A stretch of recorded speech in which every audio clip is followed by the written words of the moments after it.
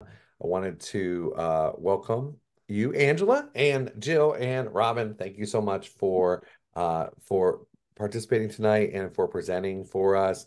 I want to welcome Robin Brewer, and Robin is here to present for us on Photoshop and AI.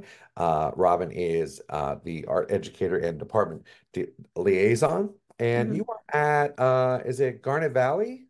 Yes, Yeah, Garnet Valley School District. So you're at the high school there. Is there a specific name for that high school? it's just Garnet Valley High School. Gotcha. And so Robin has served as president of Pennsylvania Art Education Association, and also is we are very proud to say she is the NAEA Secondary Division Director elect. And so when's your term begin, Robin? At the end of next convention. All right. So Yeah, that's going to be at the end of that's in April, correct? That's I coming up in April. think I think it is in April next year.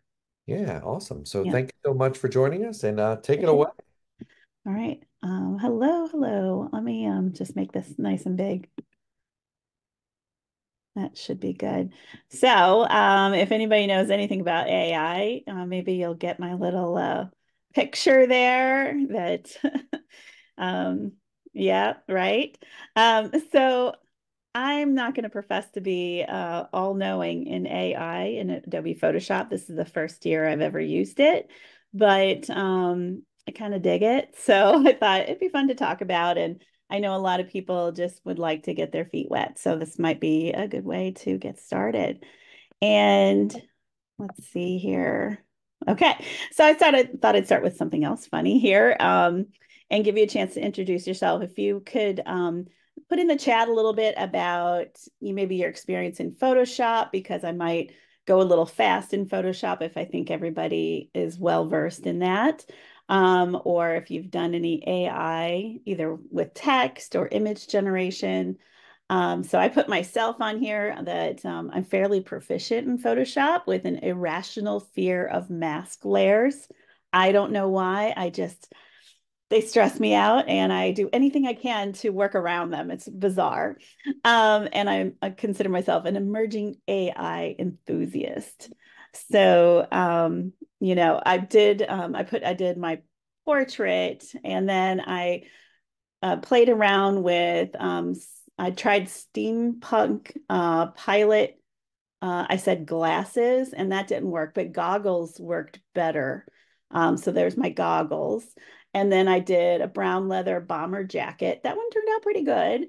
And then over here, I tried to add like a pilot, like a leather pilot cap, and that wouldn't work at all. In fact, one of them was like a headband and with a big bald head sticking out of the top. I might even still have it in the thing I might show you later. It was ridiculous. So I just thought I'd play around there. And so let me take a look, see if I can get it to pop up. Chat. So yeah, Rob, you're proficient, afraid of AI. Okay, no problem. Um, okay. All right, good. So we're all kind of at the same level there. Um, so let's move along here.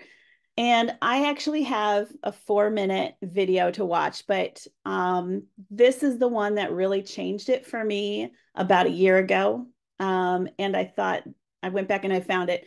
It's a 13-minute video, but we're only going to watch the 4 minutes that count. So I isolated that part, and we're just going to watch that little bit here. For an image generator to be able to respond to so many different prompts, it needs a massive, diverse training data set, like hundreds of millions of images scraped from the internet, along with their text descriptions. Those captions come from things like the alt text that website owners upload with their images for accessibility and for search engines.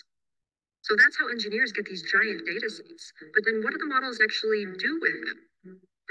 We might assume that when we give them a text prompt, like a banana inside a snow globe from 1960, they search through the training data to find related images and then copy over some of those pixels. But that's not what's happening. The new generated image doesn't come from the training data. It comes from the latent space of the deep learning model. That'll make sense in a minute. First, let's look at how the model learns.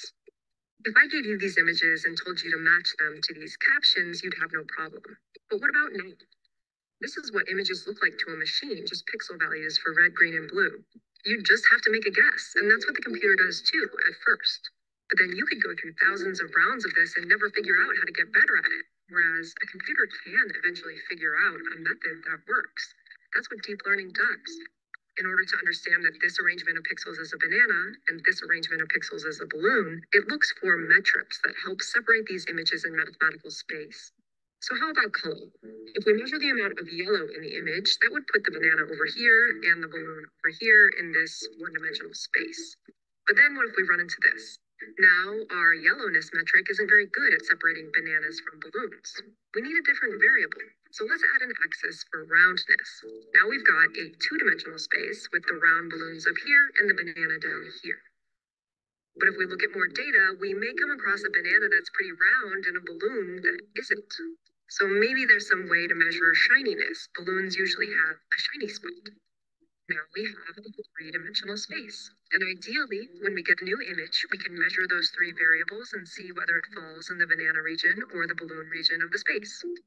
But what if we want our model to recognize not just bananas and balloons, but all these other things? Yellowness, roundness, and shininess don't capture what's distinct about these objects. We need better variables, and we need a lot more of them. That's what deep learning algorithms do as they go through all the training data. They find variables that help improve their performance on the task, and in the process, they build out a mathematical space with way more than three dimensions. We are incapable of picturing multidimensional space, but Midjourney's model offered this, and I like it.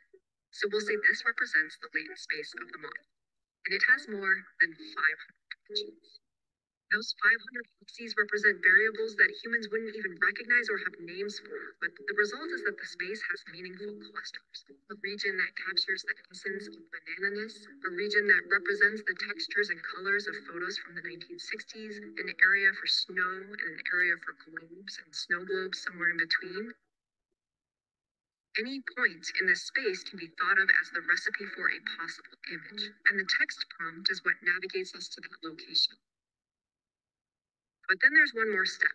Translating a point in that mathematical space into an actual image in pixel space involves a generative process called diffusion. It starts with just noise and then over a series of iterations arranges pixels into a composition that makes sense to humans. Because of some randomness in the process, it will never return exactly the same image for the same prompt. And if you enter the prompt into a different model designed by different people and trained on different data, you'll get a different result because you're in a different latent space. Okay, so the part that really blew my mind was at the beginning when it says, oh, it just takes a snow globe and it takes a banana and it finds them on the internet and it sticks them together. But really, it's a lot more than that. And it has a lot more to do with numbers than pictures, if that makes any sense. And so it's like going out and searching for things, but it's not in the way that we originally thought, at least for me, right? So I don't know if that made it more confusing or less, but I thought that really made me more interested in finding out, how this works, etc. So, all right, here we go. Okay, next slide. Here we are.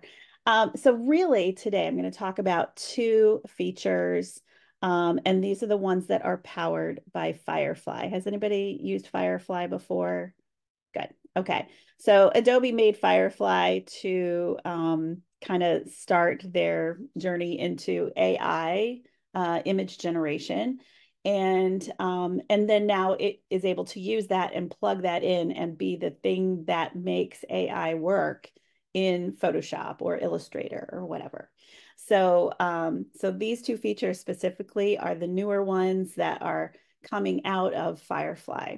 So I'm going to show you some examples with generative expand and also generative fill. And so expanding is simply adding more space to a photo, and it just fills it in with what it thinks naturally would come to the sides or the top or the bottom or whatever.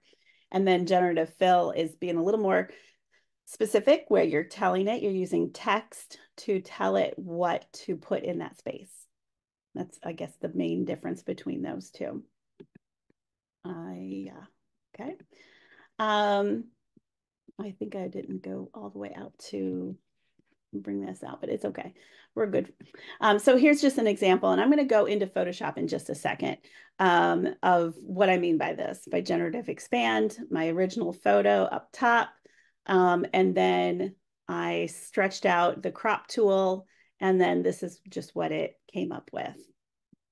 And then the next one is generative fill. So in this photo, the one on the left is the original. And then I tried a couple different, things. And this one is, I asked it to add a colorful bird. And I basically drew a circle here and said, draw the bird there, right? Make a bird, put a bird right there. And then I wanted to make the fruits look more ripe. So I said ripe pomegranate, and then it replaced it with the ripe ones. Although I wasn't too happy with how small they were, and I haven't figured out how to do that because I'll show you when I go in there. You can't just change the size of it, which I'm sure that's something that Photoshop has got to be working on because it's quite annoying. All right, so here we are in Photoshop. You can all still see that, right? I think because I'm showing my whole screen. And so let me make this a little smaller here. All right.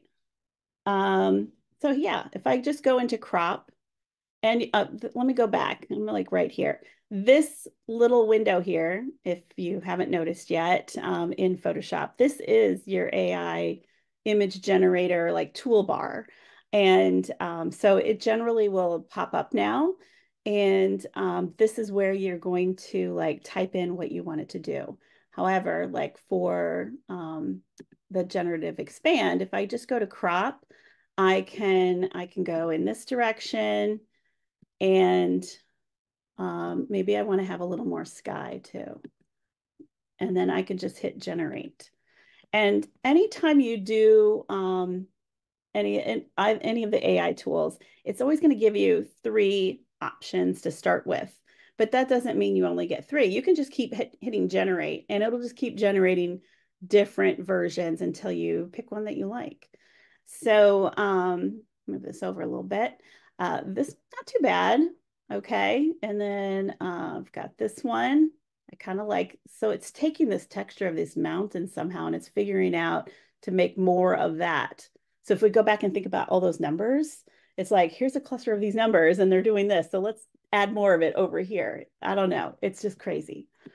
I don't know what happened to my third one. It just disappeared. Okay. All right. Well, let's hit generate one more time. So we're going to give it a sec here.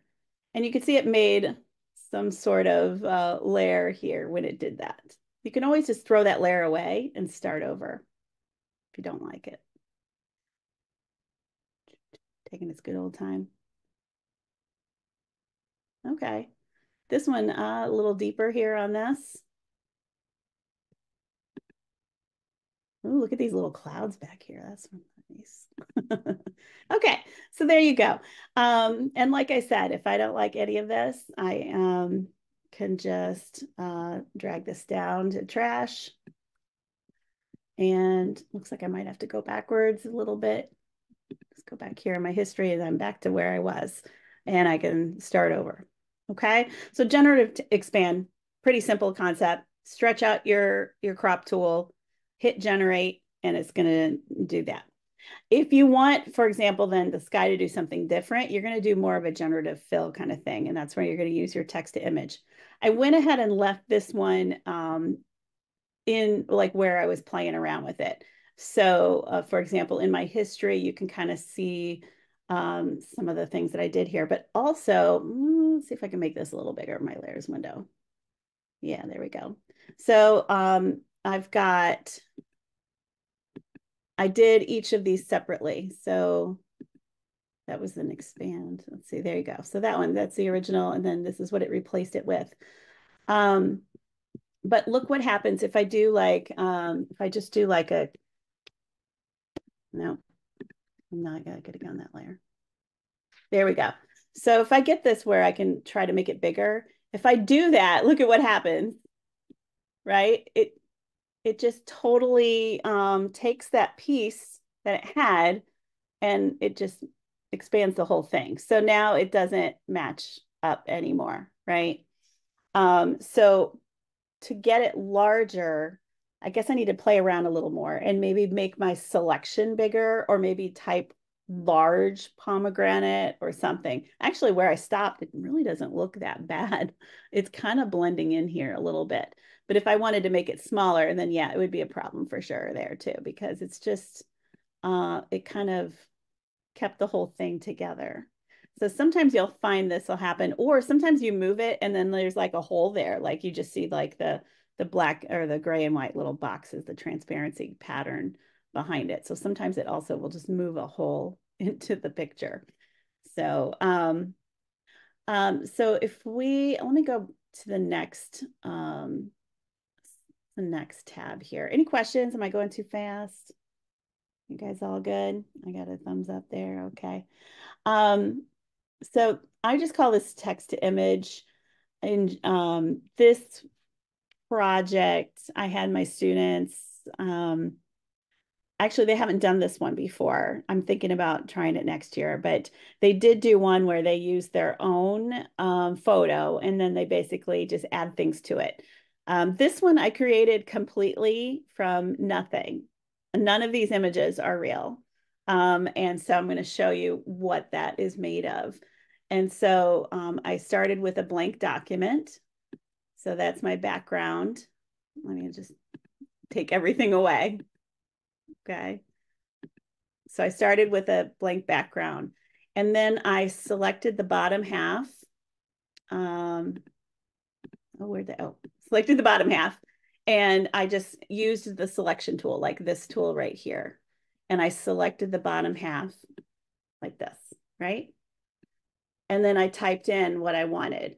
And you can see what it is that I wanted. I wanted a sulfuric landscape, and this is what it gave me. Then I selected the same way using the selection tools. I'm just going to get rid of that. I selected the top half and I said severe weather sky. That's what I put into here, right? So if I turn that on, you can see now that the sky came in, right? Then I put in chupacabra because I think it's a funny word. And there were several really cute ones to pick from. This one I thought looked the most like a chupacabra, if there was ever one. And I tried different towers. This one was not a success, and you can see I kind of moved it, right? See how it's a rectangle? That's because it was right here in the middle, and I didn't like it. So I moved it, but then I just made one on top of it. So it's still there, but I just made this one big enough that it covered the other one. And this time I did a futuristic tower. And then I added this little rusty robot. Okay. So you can, if you look in this space here, what it looks like, and then I add a rusty robot and it just kind of puts this weird thing in. I'm going to zoom in. This is so small. Some strange rusty thing. But it, it figures out the space around it as well, makes it fit in.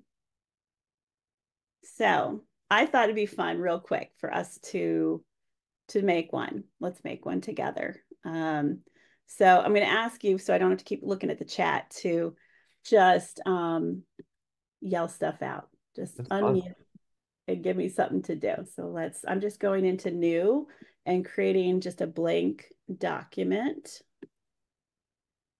All right. And so shall we do, let's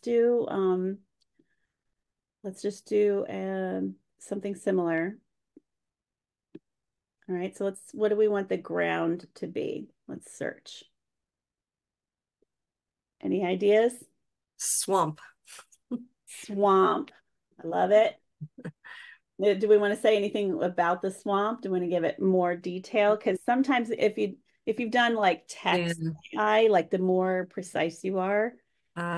Misty swamp. Ooh, okay, all right. And sometimes what you see what you get, and then you can change the text and generate again. So let's get our Misty Swamp and then we'll pick which one we like. Okay. So that's our first option. Second option, I kind of like that. What do you think? It's got these Weird little trees. weird little tree plants, whatever they are. All right, which one? 1, 2, or 3? This is 2. 1. I don't know. Either. Somebody else can pick. I picked the swamp. Somebody else can pick which swamp. All right. I like I pick 2. 2. okay, Okay. Go two. Yeah, I like 2 too. Okay. Two. So let's do something up on the sky here. To make something fly, like a flying creature.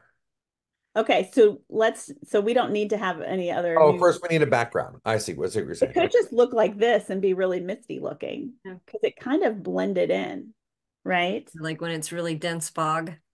Yeah, it just looks foggy to me. So yeah, let's go straight to putting something in there flying. Okay. Okay, so I'll just put him kind of over About here. flying reptile creature. You know we're gonna have to do a swamp monster too, Oh, yeah. No swamp can be without a swamp monster. right?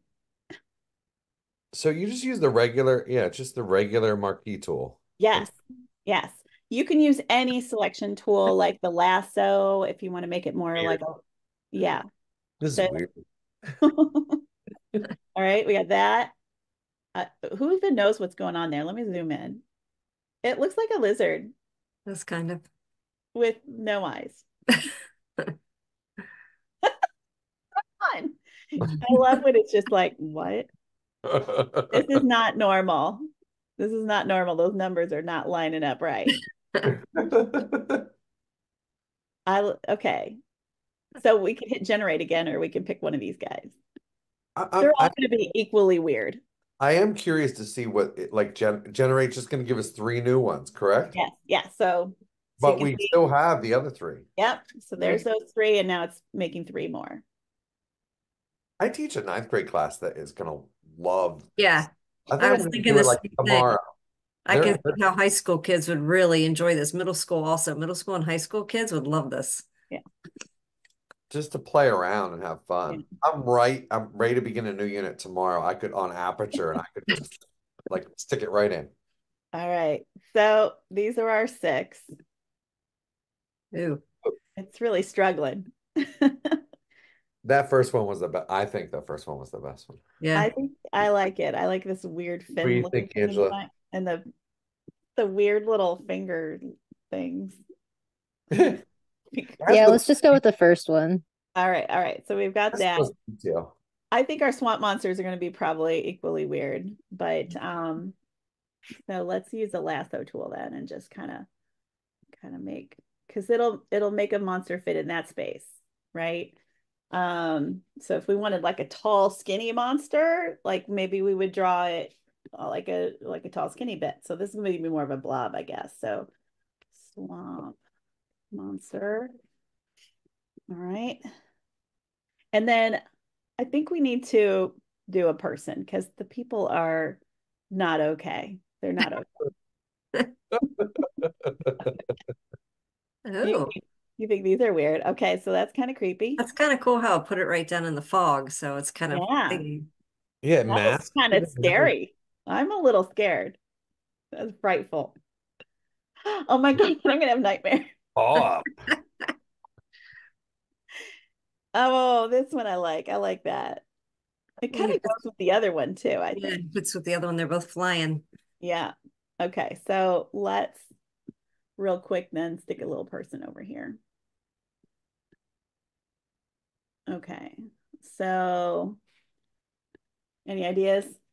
Should he be afraid and cowering and doing all that, or just hanging out and watching the show? Um, so we could do, oh, what about like a bird photographer, okay. This reminds me right? of Land of the Lost. Remember that old series? Yes. Land of the Lost? Okay. Let's see what we get. I think bird photographers should be pretty easy. Come on. You can do this. We'll see what we get though. A birder. What? Wait, there's another It's one. not a person. Second choice. This one is. Oh, He's missing wrong. a It's toe. actually not bad. He's a little out of scale and he's pointing the wrong way. We don't know what's off in the distance coming though.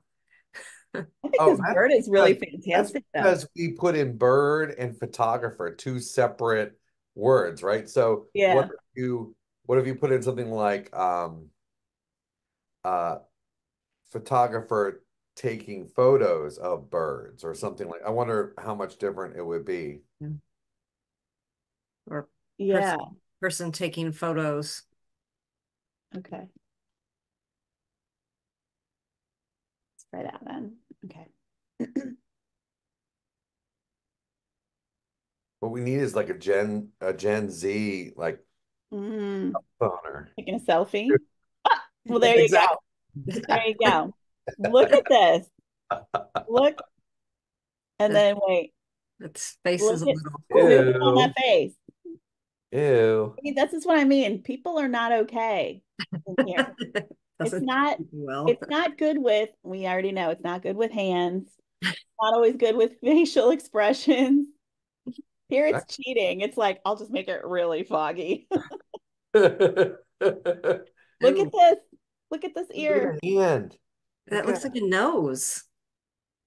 It's like a nose on the side of its head. Yeah. So we're not there yet with things like people. Okay. It's really great at landscapes and things like that. Cars is pretty good. what about People, known though, and animals are a little tough. what about known animals? Like what lives in a swamp? Like something Um, big besides a snake. okay. Yeah, it's pretty good with snakes. I think I've seen kids do a bunch of snakes. Let's What do about something? like that What, one bird was good. Crocodiles and alligators Oh, there and we there go. you go.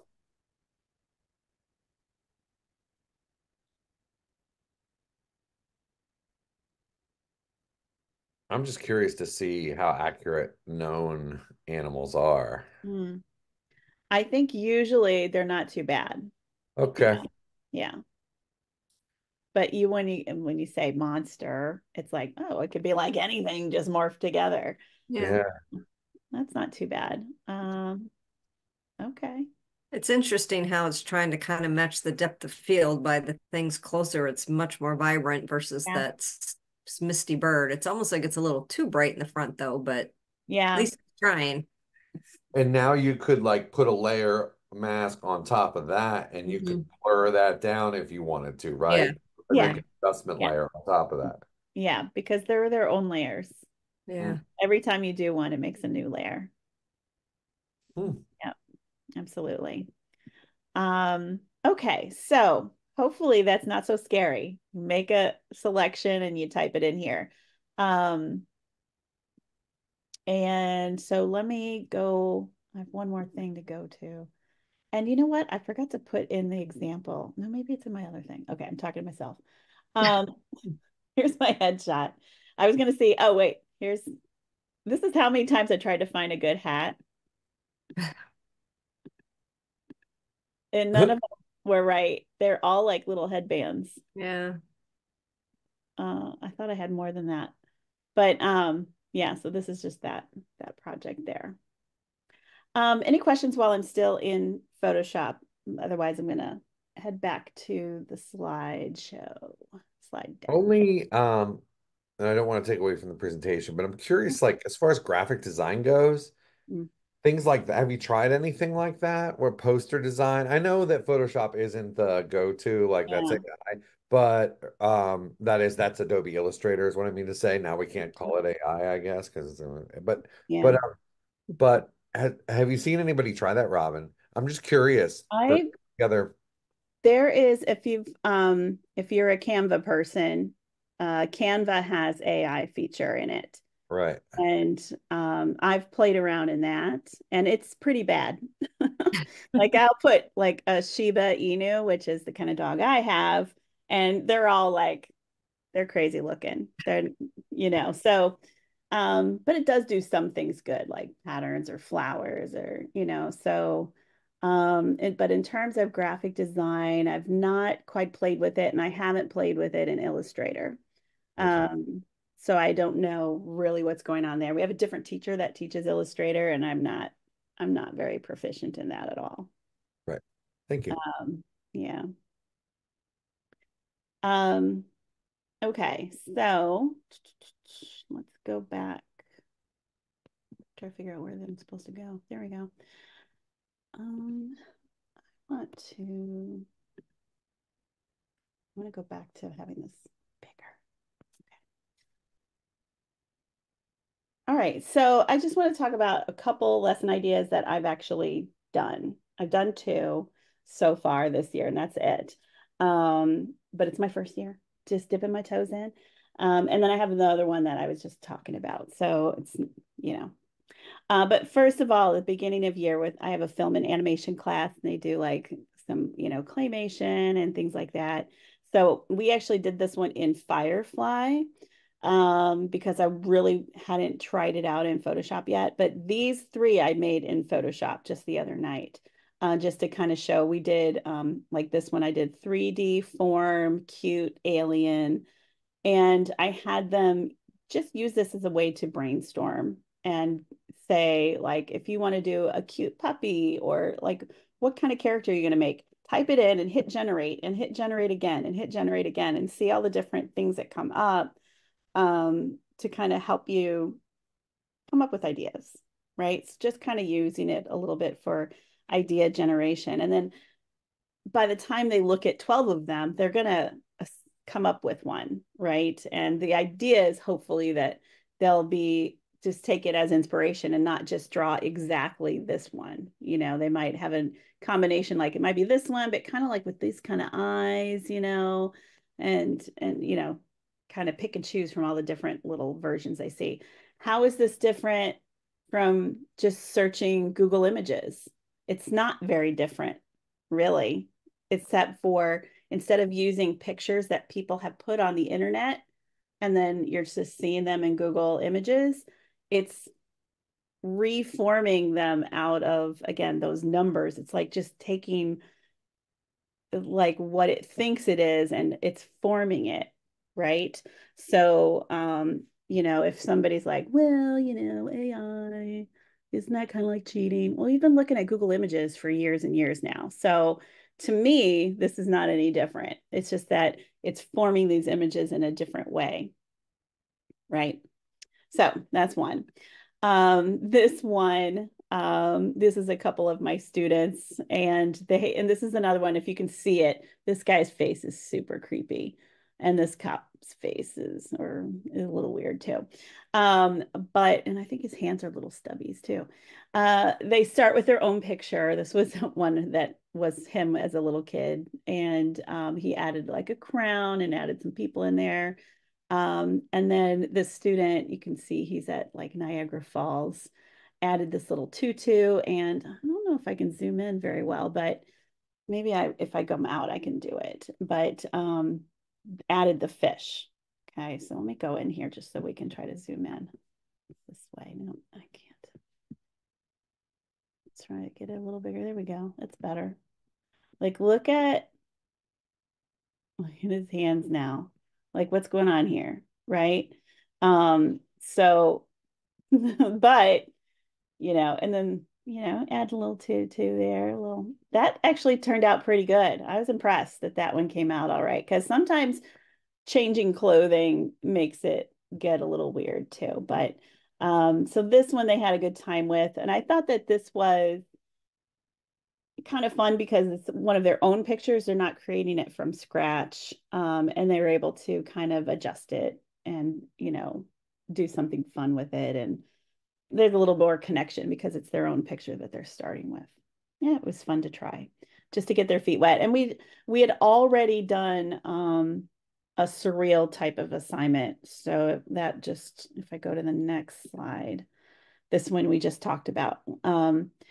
They do a surrealism assignment where they're starting with their own image, they're adding things, but they're doing it manually. So sometimes they'll borrow something off of Google Images, but I try to get them to use as much of their own thing. So if they're going to put a dog in, put their own dog in, or grab a cat, put their own cat in it. and come up with something surreal.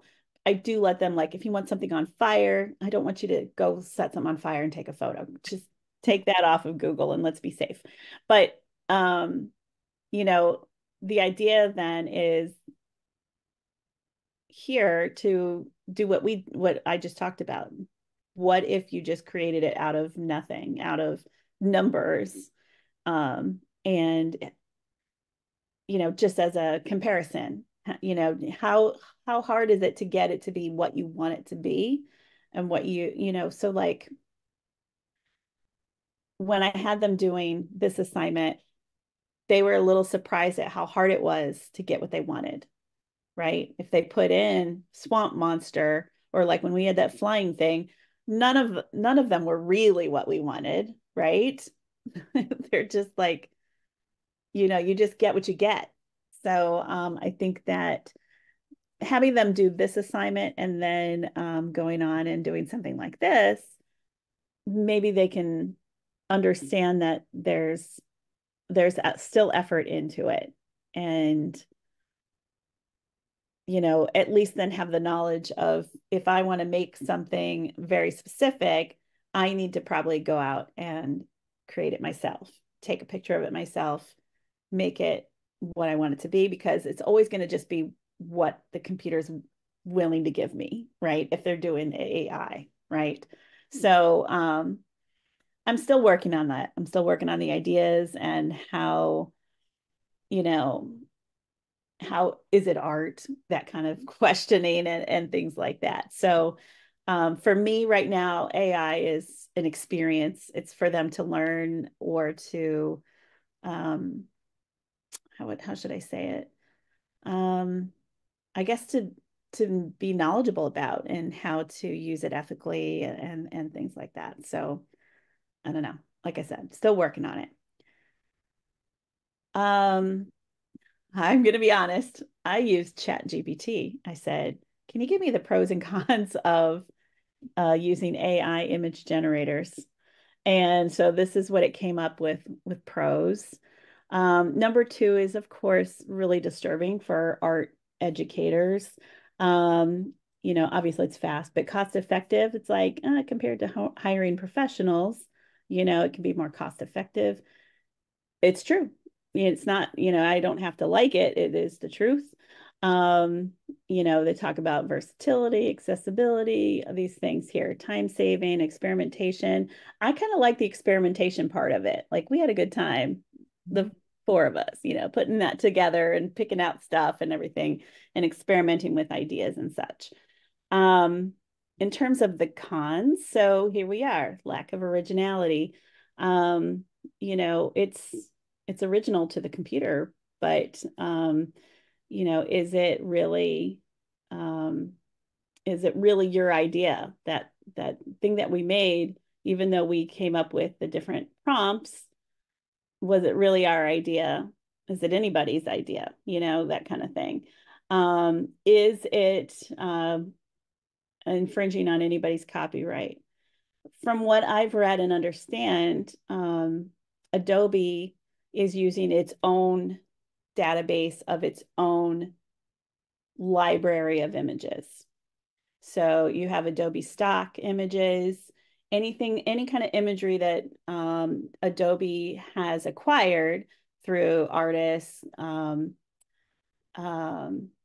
know, giving it to Adobe stock or whatever, however that works out.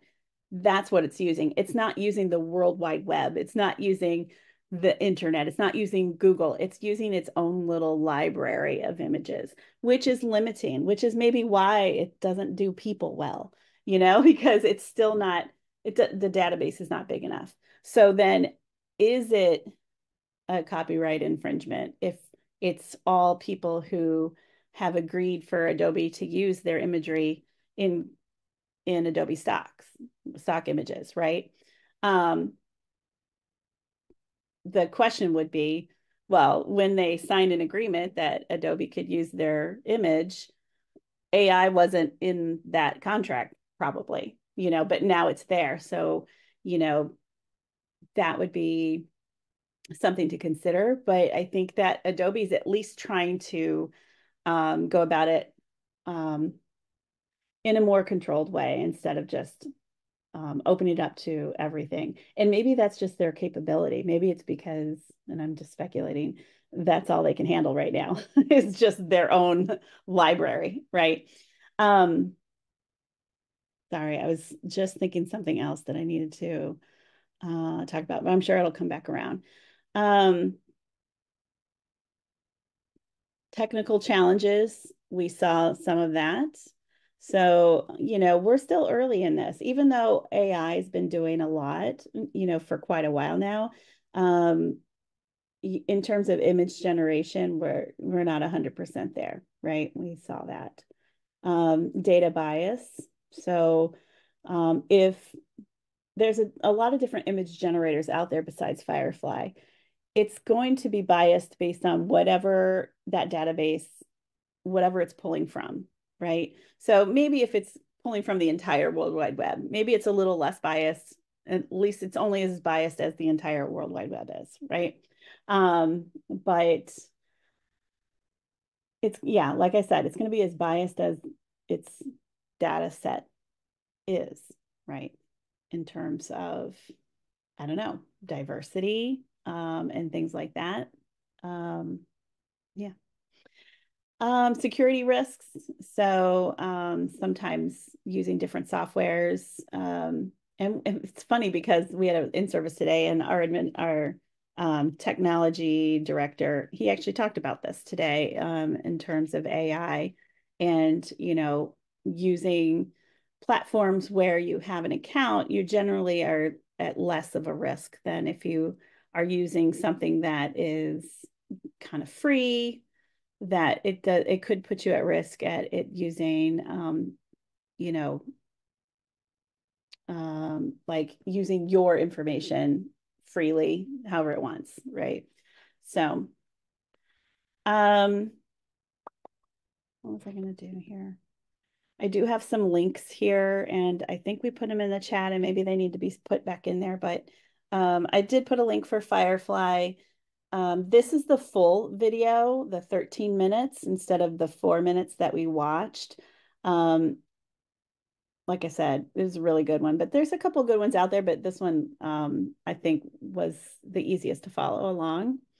And then this user guide, let me go back out here. And I had some, it sounds like it's the whole user guide. I don't think it is, but I just found this so helpful. It had everything I needed like right on this one page. So if you come down to,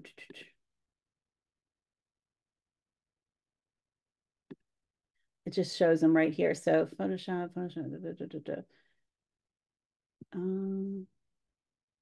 lost it. It's in here, I swear. I saw generative AI There it there. is. There you go. Okay. Right. So here is, and it's talking about, because you can have, Photoshop on the desktop is what they're kind of talking about is just your regular Photoshop. You can have on the iPad, their web version. So it's, any of these. So if we go to generative fill, it's going to take you in there, and they have these great little videos and kind of like just simple tutorial bits. So if you want to go back and you kind of forget some things, this is a really great spot for that. There's the link for Firefly. And when you get there, it can be confusing. I don't believe you have to sign in because they've been keeping it fairly open. So see, it says sign in. I went ahead and went there, and I can go ahead and start generating. So the thing that I like to play around in here is the text to image, of course. It also has other things where you can put a photo in and like recolor. That says Illustrator. This little text effect is, now there, I got to sign in. Is where you can do like, I'm not going to bother with it, but you can kind of see down here, you can do like different text, like these balloon texts and things like that. So that's there. And I think that is it.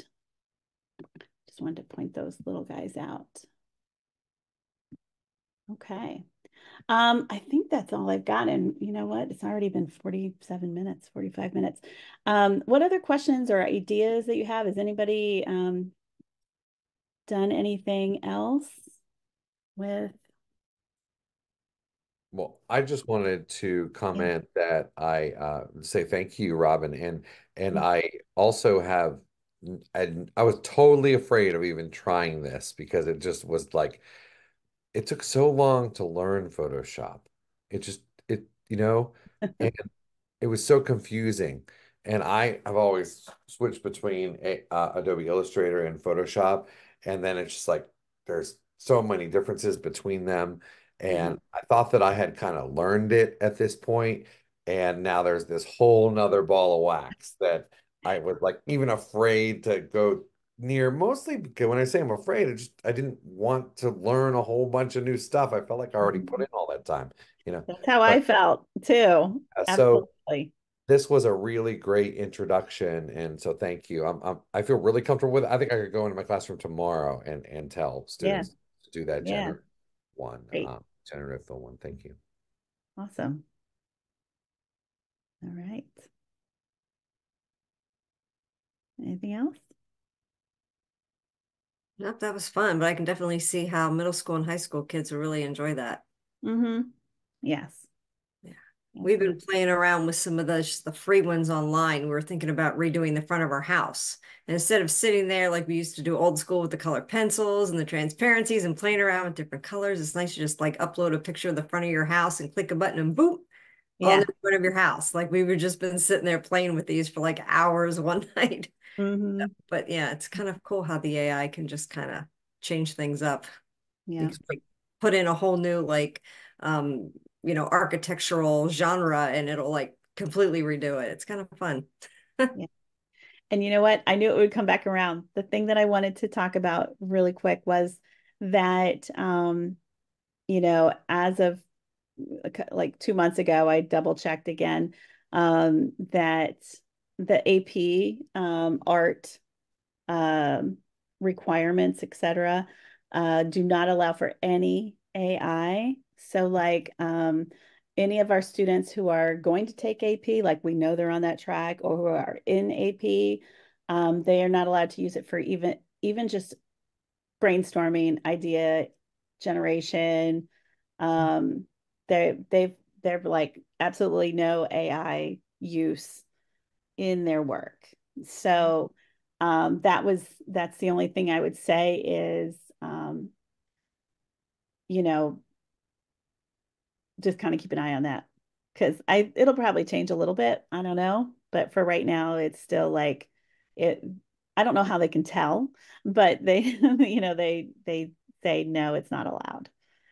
So if you teach AP or if you are going to have some students that are going to take AP art, then I would just kind of, they doesn't mean they can't use it in other work, but just in the work that they submit for their AP portfolio. There shouldn't be any AI used. Makes sense. Yeah, I think they just like, let's just say no altogether until we figure this out. Yeah. So Makes sense. probably scaring them. Like, oh, Mm-hmm. yeah. Great. Well, thank you so much. And hopefully, like you said, got just enough to dive in there and not be hesitant. It's pretty cool. Yeah, thank you very much, Robin. Really appreciate your presentation tonight. You bet.